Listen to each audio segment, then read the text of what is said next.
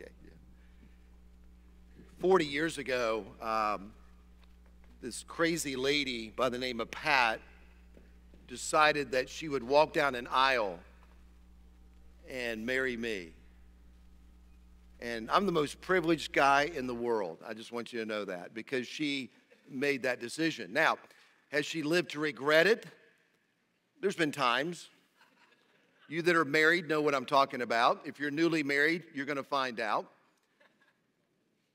But I just remember her, and it was a very small church, a church I grew up in, so the aisle was short. And I remember watching her because her eyes were just bugged out. Because when she met me, my hair was past my shoulders. This is 1975 when we met, so you got to understand the 70s. And when a few hours before our wedding, I decided to go get my hair cut, and I cut it all off just to freak her out. And then after I did it, I went, what have I done? You know, because it was 1979 by now. I liked my long hair. It kept me warm in the winter. You know, it was still kind of cool. It was just the day we lived in. And I can remember her just like in awe that I'd cut all my hair out. And the reason I did it was to honor her dad. Because her dad was, let's just say he was a more traditional guy than me. Thank you, Mike. And he really didn't like me that much in the beginning. I think he wondered what in the world she was doing marrying me. He was very traditional, conservative, you know, always dressed in a suit when he preached, and which is not a bad thing. And I think he was just impressed. I think by me cutting my hair, he realized I really meant it when I said I wanted to marry this girl. So I did it to honor him, not to freak her out.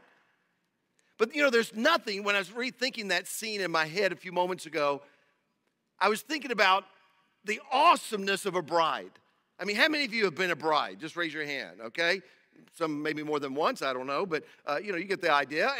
But we've almost all of us have been to a wedding, right? Where we've seen that beautiful woman. I mean, even ugly women look beautiful as they come. Can I say that in church? I'm just being real. There's a glow on her as she walks down that aisle. There's a awesomeness all around her. Everybody stands and looks at her. Nobody does that for the groom. He's standing up there going, where is she? Is she ever going to come down the aisle? You know, he's like, I got to go to the bathroom. When's this thing going to be over? You know, I don't know what he's thinking. They think all kinds of things. I've done hundreds and hundreds of weddings. But the beauty of that bride walking down the aisle is awesome, isn't it? But there's something else about a bride, because Pat and I went on to have 3 children, and we waited several years before we started. But a bride turns into a mom. And the wonder of a family is just incredible as you watch these little toddlers that you bring home that are so beautiful. And then they scream all night, and they make demands on you and make you do things. I mean, even grandfathers talk in tongues when they see a little grandbaby, don't they? You know, they say weird things, and it changes our life when we have a family. And I remember I was 30 when I had my first one. We waited several years because I just had to get ready, and I wasn't ready at the beginning. And I just remember thinking, wow, this boy. And then my 2 girls, and then grandbabies came along in the last few years, and I've had that joy. And there's nothing more beautiful, secondly, after a bride than a family. Wouldn't you agree? Now you may say, oh, I don't even like my family. I understand. I don't like some of y'all's families either. I get it, you know. Families also drive us crazy. They're imperfect. You always got Uncle Bob and Aunt Millie. Everybody has an Uncle Bob and an Aunt Millie. They just show up at all the family reunions and just drive everybody out. We all have, but the beauty of what a family does for us, and that's really what I want to talk to you about today. I want to talk to you about the church. And for the next 4 weeks, we're going to be talking in a series called Imagine If. Imagine if church was like the church that Jesus originally established. See, somewhere along the way, we've kind of got it messed up. Today, we were having technical problems, but I was worshiping even though we had technical problems. I mean, I don't know about you. I didn't know all the words, but I was watching these folks worship up here. I was being quiet in my heart. See, I remember one time we just built a new building. In today's dollars, it'd be about $8 million. And I paid just $1 million just for the sounds and the lights, man. We had fog machines and we had things that was just, it's crazy. It was innovative back in the day. And like the third week, everything blew up. Nothing worked. And they used a piano because it doesn't have to be mic'd. And we were used to this dynamic worship, 32 people on the worship team and this incredible band. And I remember that was one of the most powerful days we ever had in church was when we didn't have all the tech. Now, I like the tech, okay? Don't get me wrong. I like all the band and all the instruments. But you understand, we can worship as a family even when we don't have all the bells and whistles. Because we're family. And so I want to talk to you about that family. That to imagine if the church could be like the church that Jesus originally had in mind from the very beginning. So if you've got your outline this morning, turn over to the back of your bulletin. I think it's on there. There's two things. I've already given them to you. The church represents a bride, and it also represents a family. Let me just read this verse for you. You don't have to look it up, but this just describes the bride of Christ. In Revelation 21, last book of the Bible, verses 2 and 9, John says, I saw the holy city, Jerusalem, talking about the church, coming down from heaven, from God, made ready as a bride adorned for her husband. And then in chapter 19 of that same book, he also talks about, let us rejoice and be glad and give the glory to him, for the marriage of the Lamb has come and his bride has made herself ready. So the church is described as a bride, something beautiful, something wonderful, something that eventually is going to create an offspring. That is a family. And I want to really just dwell upon the family today. In fact, just write this verse down if you don't know it. It's Ephesians chapter 2 and verse 19. It's the core verse, for today. And here's what it says. Ephesians 2:19. Now you are no longer strangers to God, or foreigners to heaven, but you're members of God's very own family, citizens of God's country, and you belong in God's household with every other Christian. Now there's some key words there. Did you hear them? Belong, family, member. Are you getting the idea? In fact, I've come to realize that when you decide to start following Christ, you become a member of a second family. You have your family of origin, that family that gave you birth, the family that you were raised with, whether you were raised in foster care or you were adopted or you're raised in a traditional family or a strange family, whatever. You have that first family, your family of origin. But there's also a second family. When you become a follower of Christ, you become a member of God's family. Just look around at you and say, hey, cousin, just tell them that right now. You can talk in church, it's okay. Just tell uncle, aunt, whatever they are, grandpa, grandma. You see, a lot of people think the church is a club for the religiously constipated. And I've been to some churches like that. Other people think the church is an organization. It has all these rules and regulations that you have to follow. Some people think that the church is sort of a religious place that you go to for spiritual things, like weddings and funerals and occasionally on Easter and Christmas. Other people think that the church is an institution or a denomination. Here's what God says. He says it's none of that. The church is what? I got some work to do today. I can tell that right now. The church is what? A family. Exactly. You just welcomed each other and you already forgot. You're a family. You are the family of God. These are your family members. You may not even know all of them today because some of you sit in the same spot every week. And one of these days, I'm just going to make sure your spot is missing to make you sit somewhere else, okay? We're going to move the chairs around and make the stage go this way or something, just because we get into a routine and we don't know other members of the family. And so I want to encourage you today to look at this whole concept of the church as a family. In fact, a Christian without a church is an orphan. Now think about that. See, I've had people come and they say to me, Ryan, I believe you can be a Christian without a church. And I'm here to tell you that makes you an orphan. Because you're part of God's family, whether you want to be in it or not. When you accept Jesus as your Savior, you become part of God's family. Members, belong, family. We just read about it in the Bible. You're automatically placed in the heart of God to become part of His family. You say, well, where did all this start? Well, think about this back in the Garden of Eden. Adam, Eve, the whole thing going on. Great. The Bible says in Genesis 1 that Adam and Eve were made in the what? Image of God. That is, they were given a spirit. Now, animals have souls. Some people say, well, I don't know that animals are going to be in heaven because they don't have a soul. Well, the Bible says they have souls. That's another whole message. But what they don't have is a spirit. The Spirit of God was placed in us as humans. And that Spirit enables us to commune, to relate to have fellowship with, to talk with God. We're the only creature that God made that He made with a spirit. So the animal doesn't have a spirit. Only we as humans have a spirit to relate to God. And Adam and Eve, it was perfect. They walked in the coolness of the garden. They related to God every day. Whenever God wanted to talk or they wanted to talk, they were there. They related through their spirit. But remember, all at once a snake shows up. And the snake says to Eve, hey, would you like to be like God? Well, yeah, I'd like to be like God. Well, then eat of the tree. Remember, he does this little seductive thing, and he entices her, and later she entices Adam to do the one thing. I've always thought, Martin, about this. The one thing that God said they couldn't do, they still couldn't keep one rule that was negative, and they busted that rule. And so because of that, the Bible says that the devil was trying to say, well, what will happen if we eat of that tree, then we're going to lose our life. We're going to die. Now, it's interesting, though, in the Bible, Adam lived to be 930 years old. So he didn't die when he sinned against God. Are you tracking? I'm giving you some theology here without you knowing it. Adam didn't die. What he did was he became spiritually separated from God in his spirit. His spirit died. Are you getting this? And so when the Bible says in Ephesians, you are dead in your trespasses and sins. Everyone prior to Christ is dead to God. Are you getting this? Now, people say to me all the time, well, we're all made in the image of God. No, only Adam and Eve were made in the image of God. I'm going to give you this is going to mess you up today, okay? Just put your theology books aside. I'm going to give you the Bible today.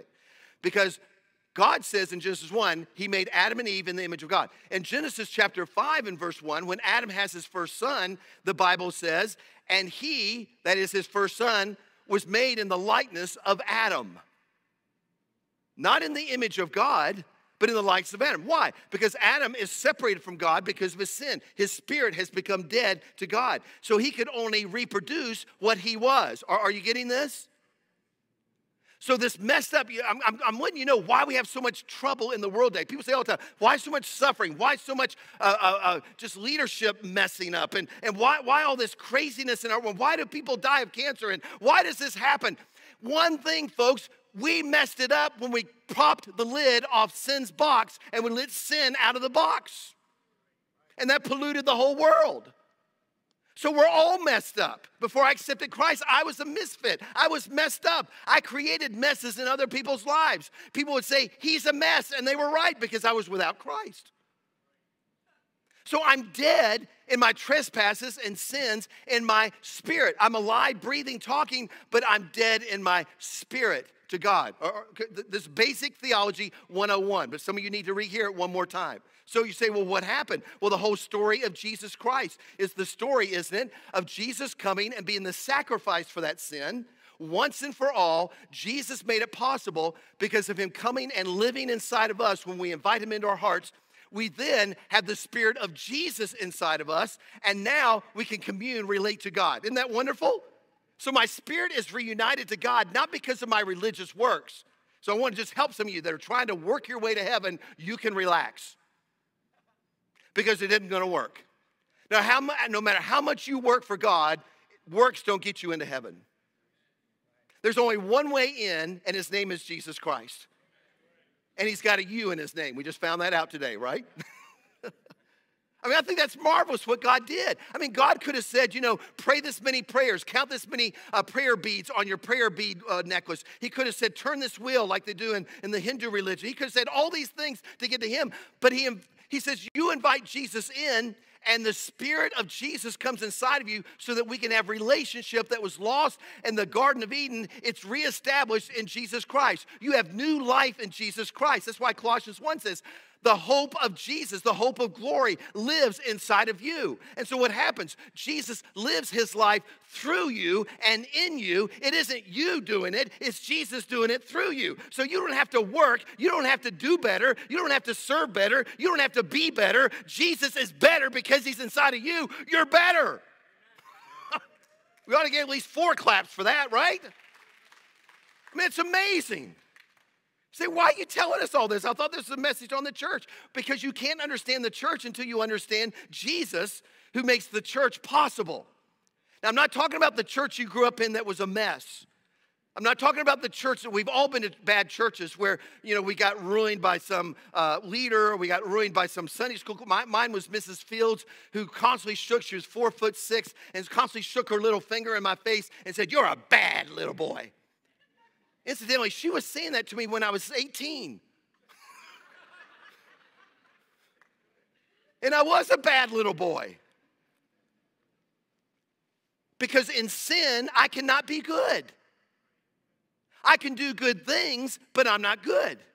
In my flesh, I can do good things. But once I receive Jesus, you say, what does that have to do with the church? I'm about to get there, so hang on. So when I get in Jesus and my spirit is now right with God again, I'm in proper alignment, now I can commune with God and have a relationship with God. I'm now reestablished in what sin destroyed in the Garden of Eden. I'm reestablished in Jesus Christ. Then when I receive Christ, I become part not of just my family, I become part of God's family. And you say, well, what does that mean? Well, think about it this way. I'm going to give you another metaphor. We said he's a bride. We said that the church is a family. Here's a third one. It's a gym. G-Y-M. Now, how many of you go to the gym? I was going to say you look like it, but I mean, I won't be that. I mean, we all need to go to the gym, don't we? We need to, my doctor gets on me all the time and says, you need to go in the gym. I can't understand why you're the healthiest member of your family, but you need to go to the gym. So I think about it a lot. I pray about it often. You can tell I haven't been. But here's what the church is as a gym. God is the owner of the gym. Jesus is the general manager. And pastors and teachers are the personal trainers for you. Now, what's a personal trainer do? I love this. Here's what a personal trainer does. They make you do things you don't want to do, right? Isn't that true? Because we're a family, right? So when my kids would say, I'd say, eat your vegetables. They say, Dad, we don't do broccoli. What do you mean you don't do broccoli?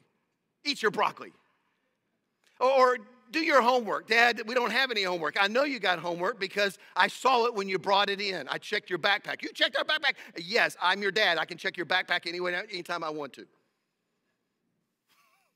My kids still know that I'll check their phones if I have to, because I know all their passwords. They don't think I know it, but I'll check their phone. I want to know who they're talking to. I got 2 girls. So the church is a gym. So here's what a personal trainer does. A personal trainer says they encourage you, right? Come on, you can do one more rep. Or they'll say something like, yeah, you did great. Now give me one more rep. And you go, no, my hands are going like this, and I'm sweating, and I'm going to die, and you're going to kill me right here. But that trainer knows that when I push myself beyond my limits, I become stronger, right? Oh, I just gave you a theological truth right there. When pastors and teachers push you beyond what you think you can do spiritually, it's for your spiritual benefit. We're not out to hurt you. We're not out to make you feel bad. We're out to make you shaped into spiritual maturity so you can be as closely connected to God as you can be. So the church is almost like a gym. We come not just to sit and to worship and to hear a message. We come to be trained in spiritual stuff. We come to be pushed to go beyond our limits. We come to be stretched so we can be mature in Jesus Christ. Because I've got everything I need in Christ. We see that in Ephesians. We see that in 2 Peter chapter 1. Everything in Christ we have inside of us, but we don't know it's all there. See, there are muscles. When I work out, which isn't very often, Christmas and Easter, about like how some of you go to church. And so when I do work out twice a year, man, my body is in major revolt the next day. Muscles I didn't even know I had are screaming, don't do that ever again. What we do as a church is we push you, we train you, we call you, we challenge you because we know you're going to be better in the end. Is there going to be some suffering and hurt as you go through it? Listen, all truth stretches me, right? All truth makes me a better person, but it's painful as I'm going through it. So we have to remember, folks, that the church is a bride, beautiful. It is a family, wonderful, but it's also a gym that trains us in spiritual things. You say, well, what does all that mean? Well, look in your Bibles. I'm finally going to preach here. 1 Thessalonians chapter 2, and we just spend these last 15 minutes talking to you about how this works out in practical action. And at the end, in just a few moments, I'm going to ask you a very important question. First of all, I'm going to ask you, are you in the family?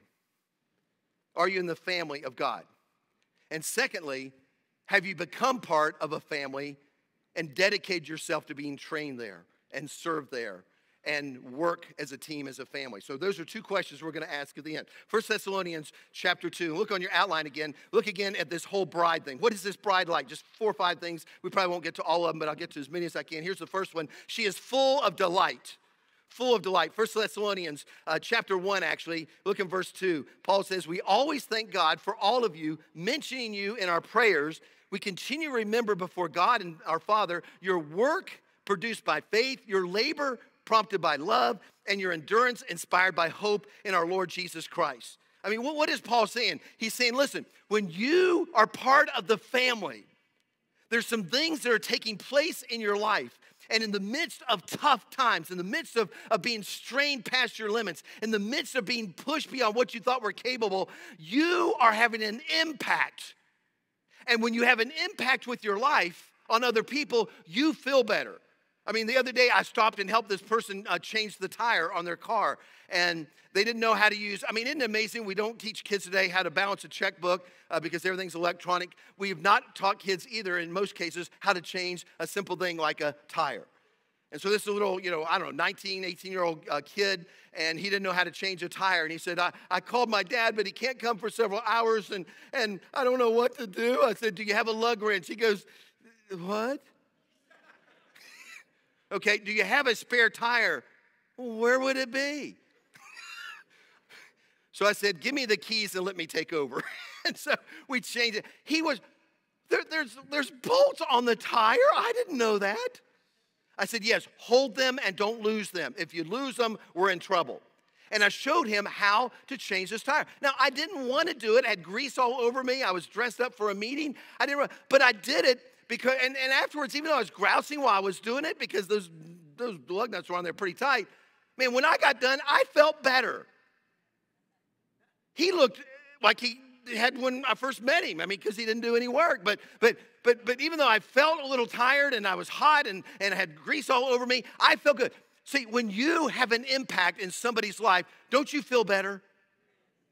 And so Paul was saying to the Thessalonian church, even in the midst of all this stuff happening to you, man, you are a delight because you're making an impact with your life. Here's the second thing about a bride. A bride has imperfections. Imperfections. You say, well, what does that mean? It means this. How many of you know that every one of your children, if you have children, has flaws? They become more evident when they get in middle school. The lid comes off in middle school. High school, you're just numb, and by the time they get married and they're out on their own, they're coming to you to deal with the problems that they have, right? Because we all have flaws. We all have imperfections. But aren't you glad? I'm glad that my parents, I was sick the first 16 months. I had this blood disease when I was a kid. For 16 months, I was sick and screamed all night. I'm so glad my parents just didn't, turn me out and throw me on the streets just because I had imperfections. Aren't you? I'm glad that I didn't get married to Pat and discover a mole in a place I didn't know that she had and go, oh my gosh, where'd you get that?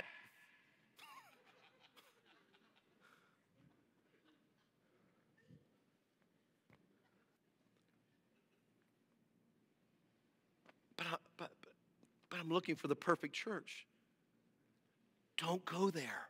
You'll mess it up. Why? Because we all have imperfections.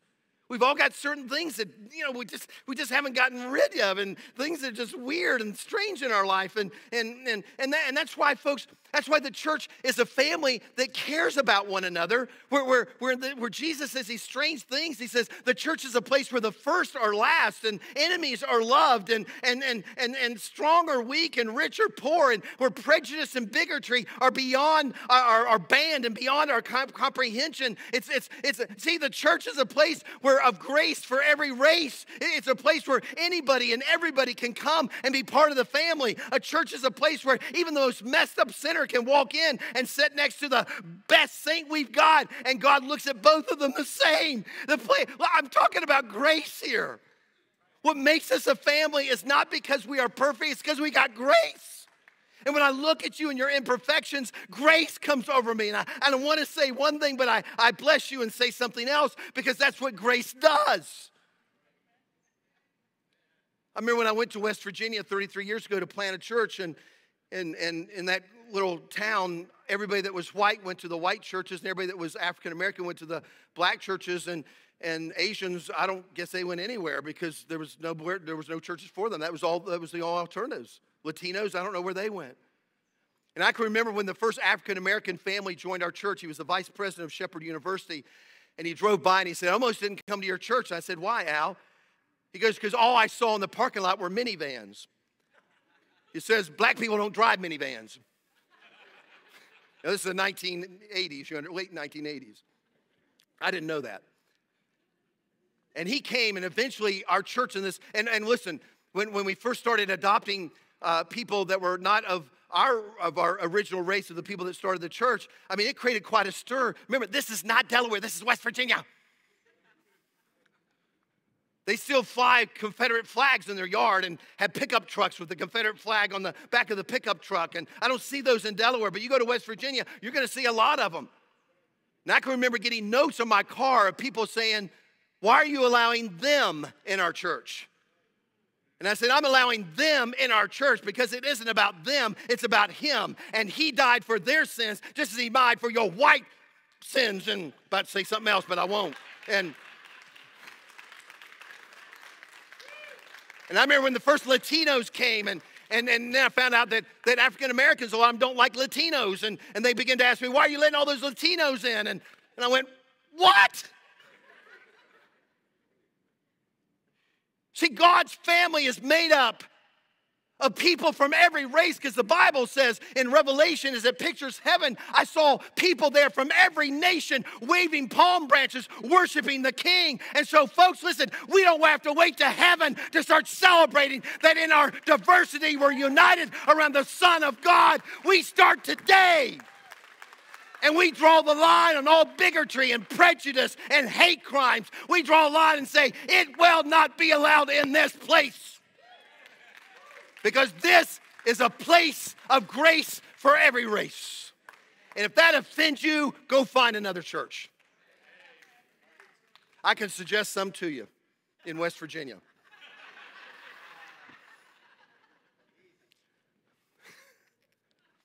Watch this now. Watch this. Watch this. What is a family? I'm almost done, I promise you. But here's what I'm just, see, here's what a family does. Here's C on your outline. She speaks a biblical message. She speaks the truth. Again, in Thessalonians chapter 2, go back there with me just real quickly. 1 Thessalonians chapter 2 and verse 4.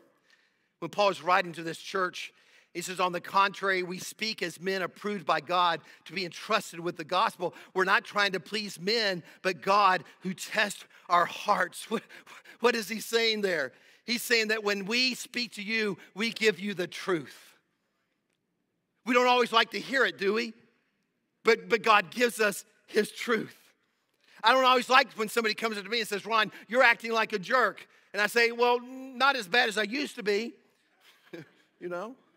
I think I've improved a little bit, but then I realized that they're trying to speak the truth into my life.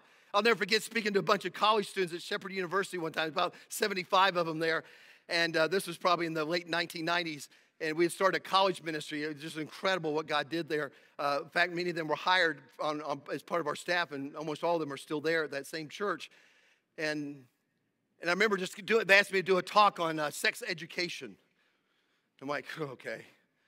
And so I went and I said, "Look, you know more about sex than I do." This is the way I started the talk.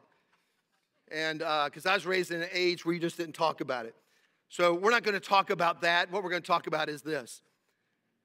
We're going to talk about how to keep your body holy. And I said, guys, here's how you keep your body holy. Here's how you do it. This is what I learned. Because when I met Pat, I think I told you this one time, she, had never been with a guy, and we didn't have sex. I'm just telling you, I'm just being honest. We didn't have sex before marriage. I know it's rare today, but we didn't. I don't know how I did it, but we did it, okay? So, it didn't seem to be a problem, but, I was like, oh, please, marry me today, And, come on, I was only 20. Today, it's like, it's 7:30 on Friday night, I'm going to bed. Used to say, are you coming with me? And I just say, leave me alone, And so I say, here's how you keep your body, holy. When you're at home alone, I'll try to do this in a PG version, or the back seat of the car, or wherever you are. My day was the back seat of the car. As you begin to touch her, guys, just remember, you're touching Jesus.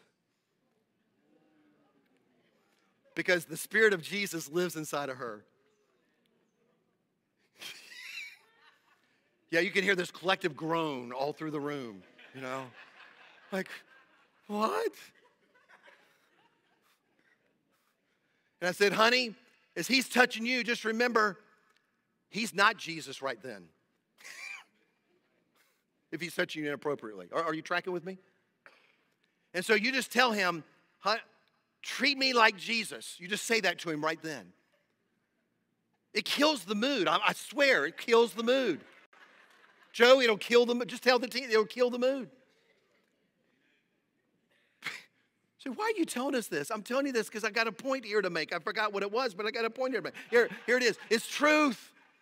And so I remember I did this whole talk, and it was like 5 minutes long, and a lot shorter than I'm preaching to you right now. And one of the guys came up afterwards, and he said, thank you. I thought he was going to deck me, He said, why? I said, why? He said, of all the speakers we've ever had, you're the only one that ever told us the truth. That sex is to be waited upon until a man and a woman become united in marriage. You're the only one that's ever told us that. Our churches don't tell us that. Our pastors don't tell us that. Our college leaders don't tell us that. You're the only one. And he said, you gave me hope because the next time I touch, and I forget Lucy or whatever her name was, I'm going to, Jesus. Jesus. See, isn't that what churches are supposed to do?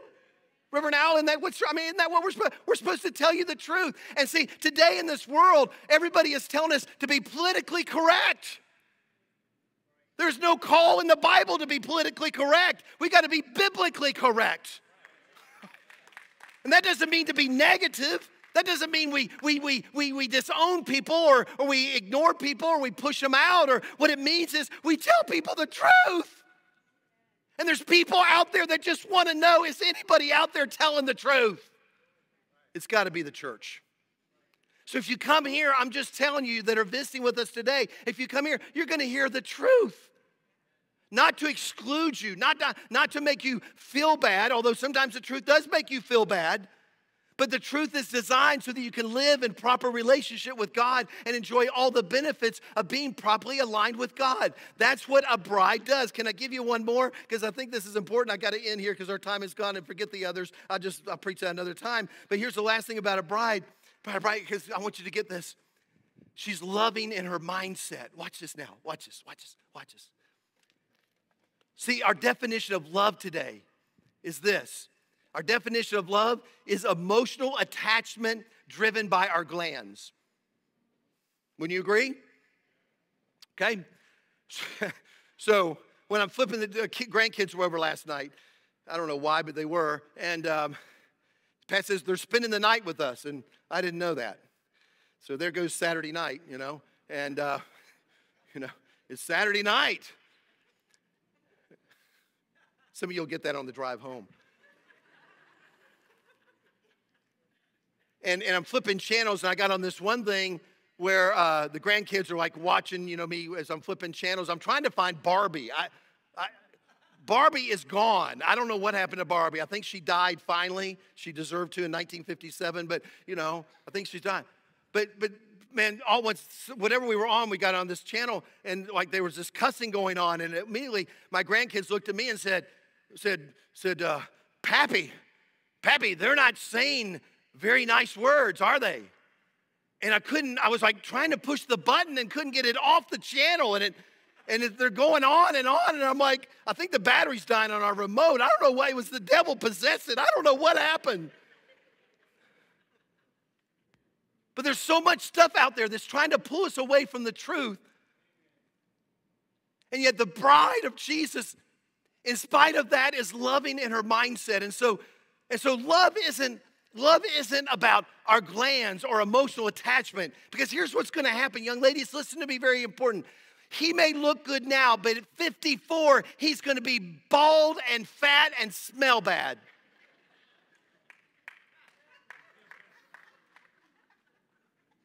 And guys, you may be looking at her going, wampa, wampa now. But she becomes the devil in high heels at some point. And so you can't go on looks alone. I mean, I used to have pecs, I think they call them now, Now I got man boobs. I don't know what's going on, but my chest was, yeah, you can say that in church. My wife was, but see, my wife wasn't drawn because of my athletic look back when I was 22 and she married me, because now all that stuff has gone south. Now I got a kangaroo pouch, See, love can't be on the basis of looks. Love can't be on the basis of, we say sometimes like, I love ice cream, but if that's the way you love God, are you getting this? So what does that mean? It means this. I'm going to close with this. If there's anything that ought to brand a church, it's love. That's why you don't see my picture in the bulletin, because I don't want the church to be about me. That's why you don't see my picture on the church bus. We don't even have a church bus. What am I saying? You get the idea, right? Because this isn't about the pulpit. This isn't about a person. This isn't about an organization. This isn't about a club. This isn't about a religion. This isn't about an institution. This isn't about a denomination. It's all about one thing: Jesus and his bride. And they have a love relationship with one another. And so because of that love relationship, they have a family. And that means the family have a love relationship with one. That's why Mike and I stand at the back. And he's somewhat more of an introvert than I am. But I see him greeting people. And it costs him desperately to do that, because he's, introverts is a lot of emotional energy. He's not a severe introvert. He's just got a mild case of it. But you get the idea, But why does he do that? Because he truly loves you. That's why I got somebody in the back up the other day and said, why are you coming here and sitting here at 10:45? You ought to be up loving on people. Well, I don't hug. You don't have to hug them. They don't want you to hug them. I don't want you to hug me. But love them. Express love. People don't know they're loved unless you tell them you're loved. You say, well, how do you do that? So here's my challenge for next week. All you that sit in the back, I'm going to pick on you just a moment. Next week, I want you all up. Don't sit until Martin says to sit down at the last song, and be up and around saying to people, I am so glad you're here today. I love you, and so does God. And welcome to the family. I don't care what you say. Just make sure the boogers are out of your nose and your glasses are on right and your breath doesn't stink, and greet people, because this is a house of love. That's what our brand is from this day forward. We are a place of grace for every race, and we are a household of love.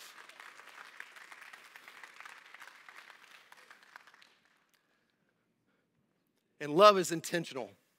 It goes towards people. It moves towards needs. And folks, my